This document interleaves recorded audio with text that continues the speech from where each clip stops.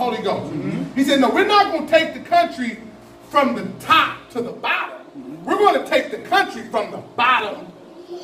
Are y'all listening to me? I said, Lord, that's different. You don't supposed to subdue stuff like that. In other words, if I want to take your house, I got to find the strong man, tie the strong man up to take the house. That is not what Jesus is saying. Jesus said, no, you're going to convert the people. And by you converting the people, are y'all listening to me? You're going to take the country. You're going to take the city. In other words, I need you to preach the gospel, amen, in the crack house to it takes you, that witness takes you to the White House. Preach the word in the juvenile halls with so much power to the point you come from the juvenile hall to the city hall. Are y'all listening to me, brothers? That's why he said your gift will make room and it will eventually bring you before kings. Are y'all listening? But you got to take it from the bottom to the top. If there's going to be a change in the city, you first have to take the city. If there's going to be a change in the family, you first have to take the family. If there's going to be a change in the marriage, you first have to take the marriage. If there's going to be a change in you, you first have to possess you. This fight is over territory. Who's going to run the city? Either it's God or the devil. Who's going to run your family? Either God or the devil. Who's going to run your household? Either God or the devil. Who's going to run your life? Either God or the devil. That's what this fight is over. Who's going to run it, brothers and sisters? The devil is trying to take control, and God is trying to take control. Because you can never, amen, get an agenda going until you first have power. Good God Almighty. Are y'all listening to me? So if we're going to bring, amen, God's agenda into the city, we first have to possess the city. How you possess the city is you convert the native. You got to look at the city as though this is a foreign place. And you're here trying to convert and colonize the people to believe in what you believe in. Am I making sense? He said this. He said, but you're not going to use a gun. That's right. See, because when they take a city, they usually do it by fear and by force. Are y'all listening to me? And God doesn't want anybody worshiping him due to fear or due to force. He says, no, so we're not going to use a gun. He says, you're going to use my word. You're going to teach them what I taught you. Oh, good God Almighty. Are y'all listening to me? He says, because my word is so powerful. Yes, it is. Are y'all listening to me? That it will penetrate the heart and make the murderer want to worship me. Woo, you don't have to put a gun to their head. My word is so powerful that if you just speak my word, it will transform somebody's heart, brothers and sisters.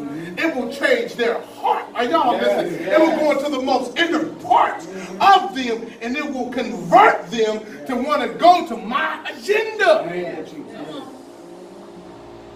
So that lets me know the change starts from the bottom to the top, and from a personal level, it starts from the inward to the out.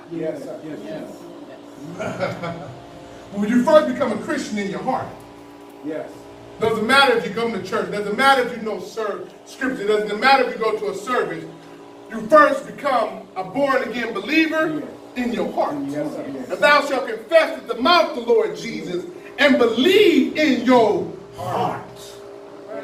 That's why Jesus said, people will honor me with their lips, but their hearts are far away from me. Good God. The Bible says man looks on the outward appearance, God looks on the inward appearance. He said, this is what I want you to do. Take all nations, baptize them in the name of the Father, the Son, and the Holy Ghost. Teach them to observe all things whatsoever I command you. And lo, I'm with you always, even unto the ends of the world. Then we jump to Matthew 16, where we understand that while you are pushing the agenda of God, the devil's going to try to stop you. Are y'all listening to me? Yes, sir, that's correct. Because I told you the fight is for who's going to run the territory.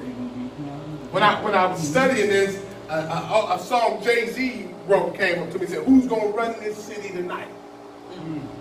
Are y'all listening to me? So he's letting us know that while you are carrying out my will, while you are possessing the land, amen, the enemy's going to try to stop you. But I told you that upon this rock, I'm going to build a church, and the gates of hell shall not prevail against it. So usually when you read that, you think that it's the hell coming against you. No. It's actually you coming against hell. All right, man, so it's letting us know that the gates that hell is trying to keep you out from taking the territory, if you hit it hard enough, it'll fall. Are y'all listening to me? Yes, sir. I want to let you know, if you take faith in Jesus in your prayers, everything that you pray for with faith and not wavering, it'll fall. Yes, sir. Right. Are y'all listening to me? Yes, sir. Nothing that the enemy has set up in your life, in this city, in your body, is strong enough, amen, to stop, amen, the will of God for your life. Yeah. All you have to do is press in harder. Yeah. That's what he said, the gates of hell shall not prevail. It will not keep you out. The enemy will not stop you. He is not strong enough to hinder you. Are y'all listening to me, brother? Greater is he that's in you than he that's in the world, brothers and sisters. We just got to push a little harder. We just got to pray a little harder. We just got to believe a little harder. And it'll fall. One thing I learned about David and Goliath, giants fall. Yes. Good God Almighty. He says, the gates of hell will not prevail against you. It's going to try to stop you, but if you just keep pushing, it won't stop you. It's going to try to deter you, but if you keep pushing, it won't stop you. Are y'all listening to me, brothers and sisters? So what are some areas or some people, let me say, that we need to conquer? All right?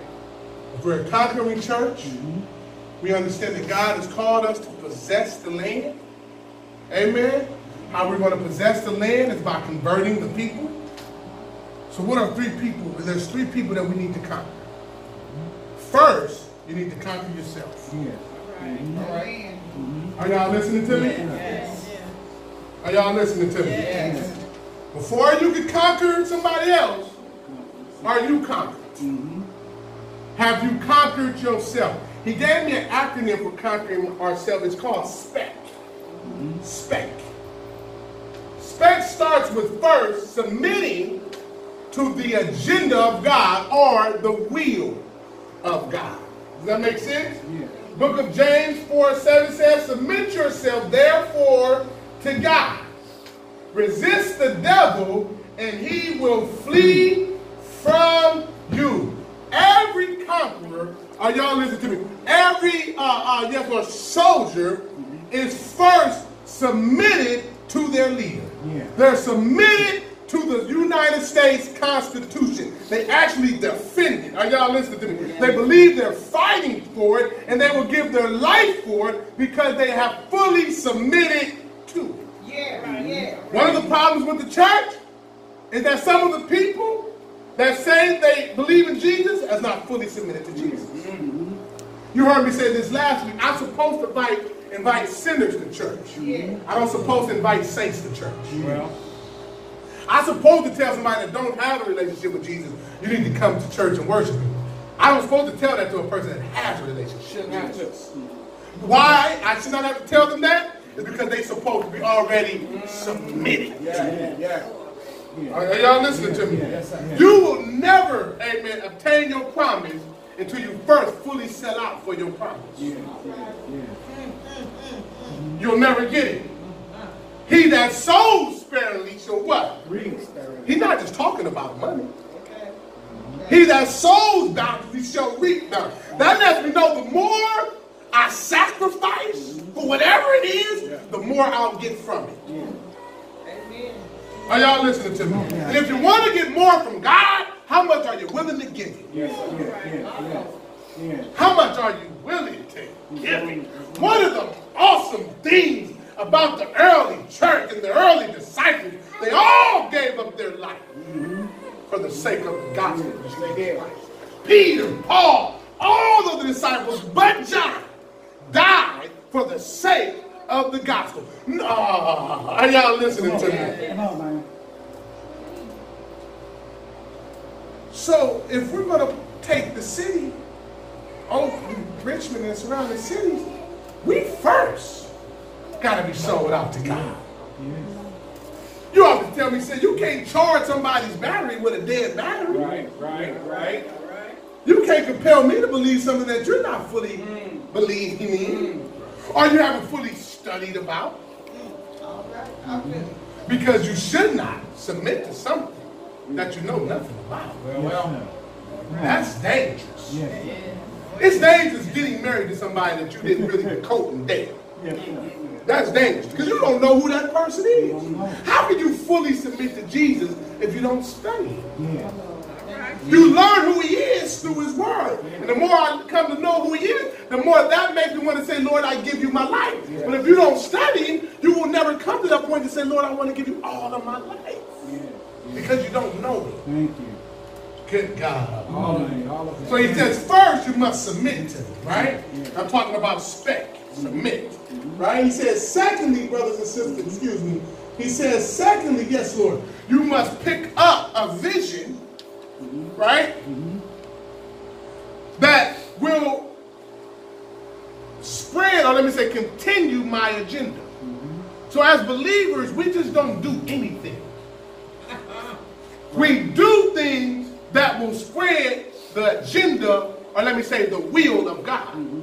So if you come to me and say, let's do this, Pastor, I'm going to ask you, how does this uplift God?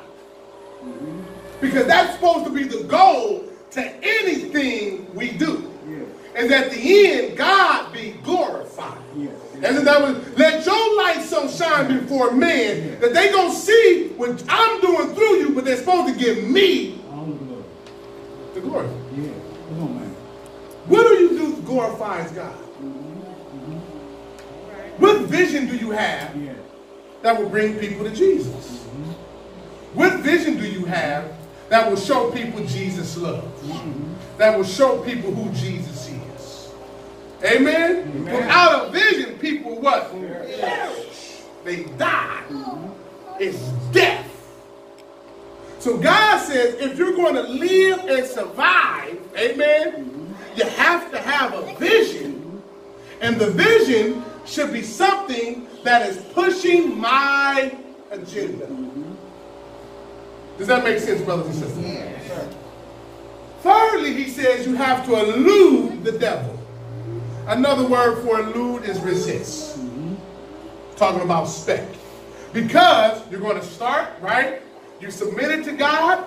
You're going to get, God's going to show you a vision. You're going to start working for God, whether it's your vision or somebody else's vision that you're supporting. You're working for God, and the devil's going to try to stop you. Yes. Don't panic. Don't be dismayed. He's just doing his job. Amen? It's the job of the defense to try to stop the offense. Are y'all listening to me? But he says you must elude the devil. Are y'all listening to me? You must elude the devil. Anything that you see that is working contrary to the vision that God showed you, you have to get away from it. You have to escape it. Because the devil comes to kill, steal, and destroy. Amen. And he's trying not to just per se kill, steal, and destroy you. He's trying to kill and steal and destroy the will of God for your life. Because he does not want the territory to be taken. When Jesus cast the devils and demons out of that man named Legion, what did they tell Jesus? Suffer us not to leave the region, the territory. Amen. And Jesus cast him into pigs. Good God Almighty. He says you must elude the devil. And one way how you elude the devil, and this is my last respect, and this is for you, you must cast down demonic imagination.